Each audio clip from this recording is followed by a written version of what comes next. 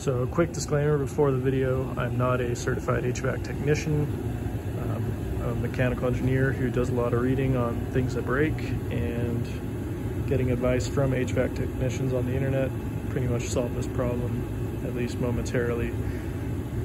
So if you're an HVAC technician watching this, have anything else to say, please put it in the comments for the people that are probably in a pinch and needing some heat in their home. So this is a Lennox. There's the model number. Pretty common from what I know. And yeah, video incoming. Hey everyone, so just got home. House is super cold and got this Lennox furnace here. Was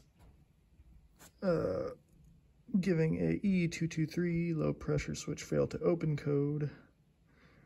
I had this a couple years ago. Switched out the low pressure switch. It's a two-stage furnace, so 2 switches, and that fixed it at that time. Just doing a little more diagnostics this time. When you blow into each port, so if you take this assembly part, it breaks into 2 diaphragms. If you blow into this one, you'll hear the diaphragm clicking in and out, popping, whatever. This side, same thing. If you cover up the hole and blow into this port.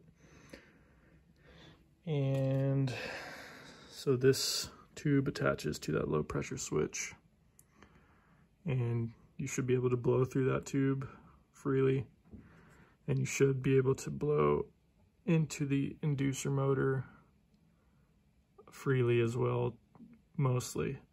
So when I did that, there was complete back pressure. So I looked in this port and you can still see there's gunk in there, but at least now it is open. It was just pretty much calcified, you know, water residue that was blocking this port.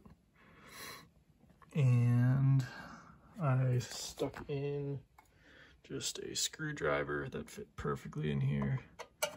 Just, you know, worked it in, and pretty much you could feel the blockage in there. Also got a pretty much sports ball pump, which fit perfectly in here, and just blew it out. So that will be a quick fix, I hope, to getting this running again.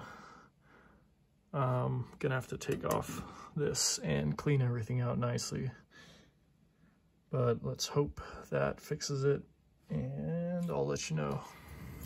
All right, so we finally got signal for heating, and you could hear even now the particulate circulating in there, so definitely need to clean that,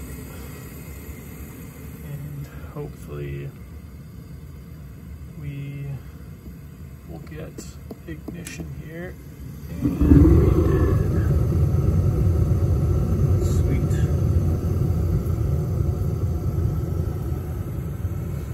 Alright, so that was the issue there. So in summary, low pressure switch, 2 stages. Got a hose connecting the inducer motor to the switch. There's a port here that was clogged with particulate, and that needed to be cleaned out. And next step is to take off this whole assembly. Oh, that's some condensate there, and clean everything out in there, which is a little bit more lengthy of a process. So. But for now, we have heat, and I'll make the wife happy.